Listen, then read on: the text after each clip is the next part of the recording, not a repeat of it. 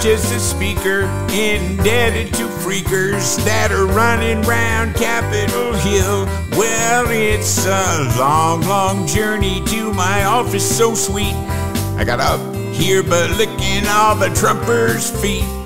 And now the right can have their way with every single day as a squeaker. But today I'm just barely their speaker. Gee, mister, you certainly don't have much of a spine, do you? Well, I got this far without one. Look at me now.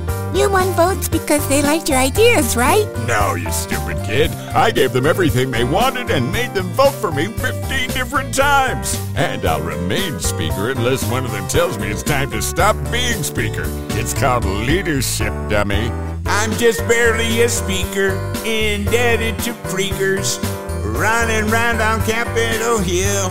Well, now we'll make a new committee about government we hate. Except for those laws in the right-winger states. And we may be forced to blow the world. I just don't really care if we're weaker, as long as I am still the speaker. So you're pretty much willing to do anything at all to be Speaker of the House. Yes! How I hope and pray I'll stay speaker. So today I'm indebted to freakers.